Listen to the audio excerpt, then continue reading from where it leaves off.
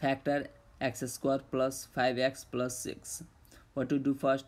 We have to multiply the coefficient of x1 with 6 constant, then we get 6, and take out the factor of 6, which is 1, 6 and 2, 3. Then we find out the two number which we multiply give us 6, and on addition give us 5x.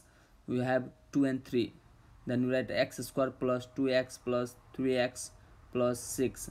Then we take x common, we can write x parenthesis x plus 2, and we take 3 as common, we write 3 times parenthesis x plus 2.